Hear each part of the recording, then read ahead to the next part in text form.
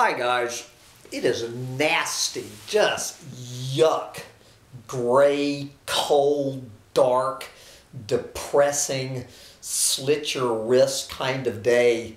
Here in the end times in the former paradise of South Austin, Texas, I'm supposed to be out in Garfield, Texas, starting to cut down a tree today.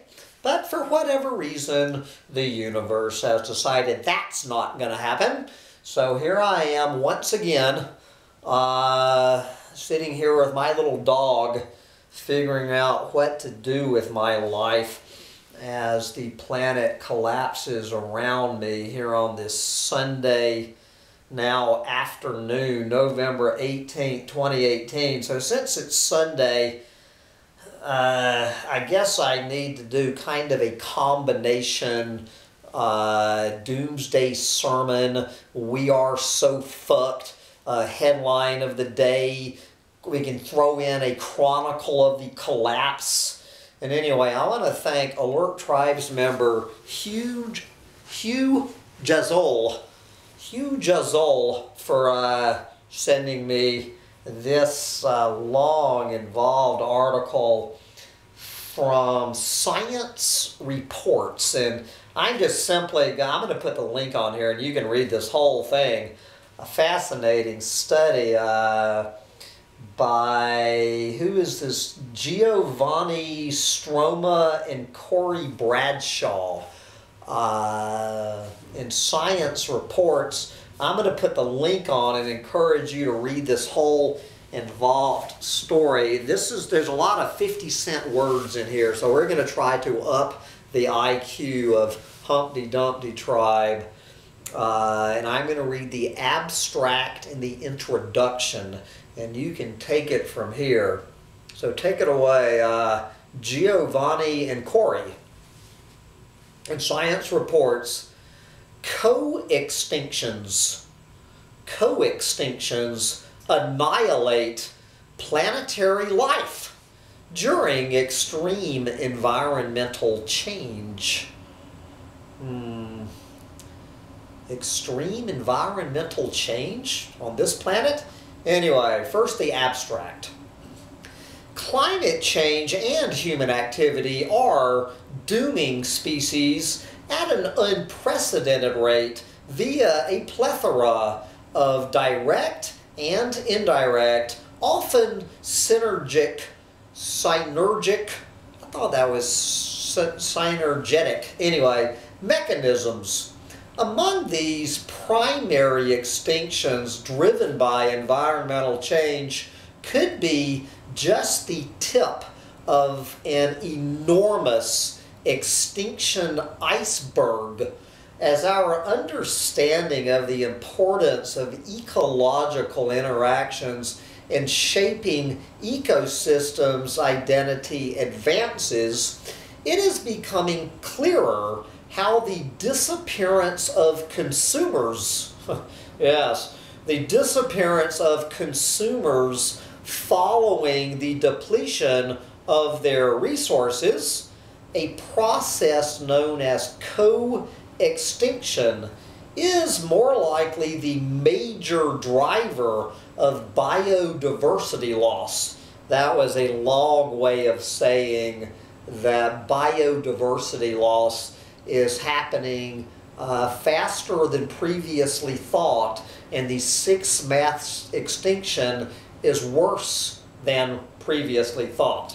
I'm just summing up all of these 50-cent words for you. Okay. Although the general relevance of co-extinctions is supported by a sound and robust theoretical background, the challenges in obtaining empirical information about ongoing and past co-extinction events complicate the assessment of their relative contributions to the rapid decline of species diversity, even in well-known systems, let alone at the global scale. By subjecting a large set of virtual Earths to different trajectories of extreme environmental change, for example, global heating and cooling, and by tracking species loss up to the complete annihilation of all life, either accounting or not for co-extinction processes, we show in their new study how ecological dependencies amplify the direct effects of environmental change on the collapse of planetary diversity by up to 10 times. That was the abstract. So here is the introduction to the study, and then you can read the actual study for yourself. Okay. Being in the midst of the sixth mass extinction, as we are, it is fitting to quantify the relative contribution of different mechanisms driving catastrophic biodiversity loss. Drivers directly related to anthropogenic, otherwise known as human-caused modifications to the biosphere, are apparent and well described. Habitat destruction, overexploitation, and biotic invasions, otherwise known as invasive species. Similarly, the effects of environmental change, which also being caused by humans, i.e. temperature rise, increased droughts, ocean acidification, etc., can be easily interpreted when the environmental conditions of a certain locality become incompatible with the tolerance limits of their inhabiting species. In many cases, these will go locally extinct, just like fish in an aquarium with a broken thermostat. Even if there are counterexamples of species that have been capable of rapid adaptation to novel environmental conditions. And then on top of all this, yet there are still other more complicated mechanisms that can exacerbate species loss. In particular, it is becoming increasingly evident how biotic interactions, in addition to permitting the emergence and maintenance of diversity, also build up complex networks through which the loss of even one species can make more species disappear, a process known as co-extinction, and possibly bring entire ecosystems to an unexpected, sudden regime shift, or even total collapse. And I think what they're describing in that is, you know, kind of like the dots between if the number of insects collapses, obviously the number of birds, particularly the number of quote, higher animals that feed on the insects, are going to collapse with them, and then you better believe the insect-eating birds are supplying, you know, other services, and just how this whole thing just mushrooms out of control until we're so fucked.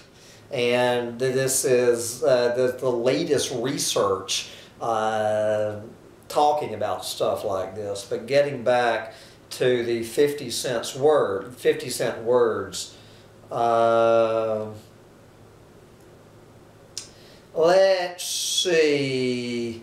So in a simplified view, the idea of co-extinction reduces to the obvious conclusion that a consumer cannot survive without its resources. And of course here, guys, you know, you can always make just the ironic connection between human consumers at the grocery store. You know, humans cannot survive without grocery stores. Anyway, I'm coloring a little bit out of the lines here. All right. Because resource and consumer interactions in natural systems such as food webs are organized in various hierarchical levels of complexity called trophic levels, it follows that the removal of resources could result in the cascading bottom-up extinction of several higher-level consumers. Several studies based on either simulated or real-world data suggest that we should expect most events of species loss to cause co-extinctions of other species, you know, dependent on them. Where was I? As corroborated by the worrisome, unnatural rate at which populations and species are now disappearing, and which goes far beyond what one expects as a simple consequence of human endeavor. So not only know what they're talking about, we have the direct attacks by humans on the planet, but what they're looking at is all of the hidden cascades of co-extinctions that humans are setting off all over this planet. That once humans put this downward spiral into motion, collapse is inevitable, and we and everyone we share the planet with are so fucked. If I'm reading this right.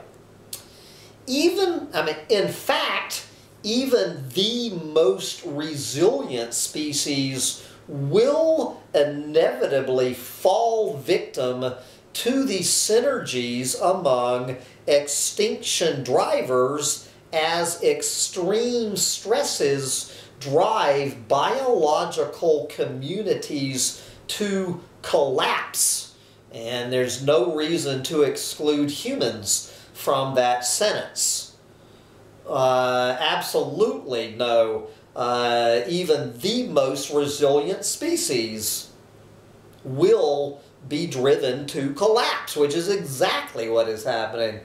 Furthermore, co-extinctions are often triggered well before the complete loss of one entire species, so that even oscillations in the population size of a species could result in the local disappearance of other species depending on the first species.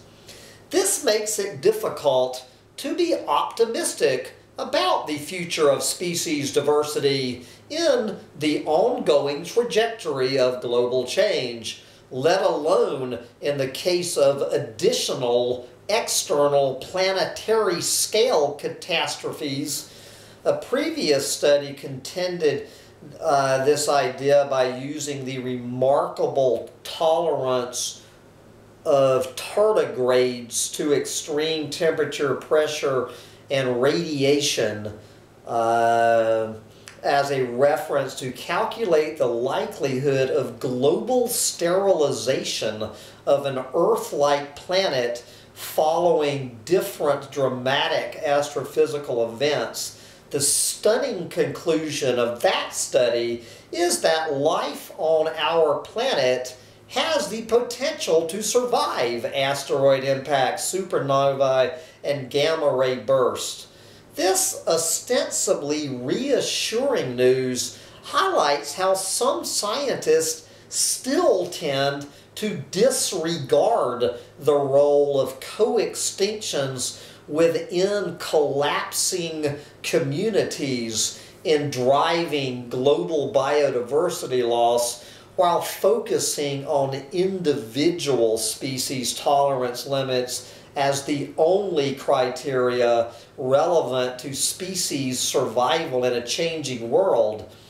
Ecologists know this optimism is not supported quantitatively, but can we estimate the magnitude of the bias? Here, we attempt to do this by combining real-world ecological and environmental data to generate several virtual Earths populated by interconnected species interaction networks, where we allow species to move and adapt that we then subjected to extreme global environmental change by comparing the scenarios of extinctions based only on species environmental tolerance with others, accounting also for co-extinctions. We show that neglecting to consider the cascading effect of biodiversity loss leads to a large overestimation of the robustness of planetary life to global change. There you go. And so then they break this all down, and this is fascinating reading. And I might even just, I'll probably revisit this story on Collapse Chronicles tomorrow, because it needs to be spread around. But I'll put the link on here for you to figure that out. And with that, I'm going to see if I have the energy to come back with the somewhat ironic Humptydumptytribe welcomes 100 new tribes members. And we all know what that means, if I have the energy to do that. But welcome aboard our latest 100 new tribes members into the rabbit hole. Smoke 'em if you got 'em, guys. We all know why.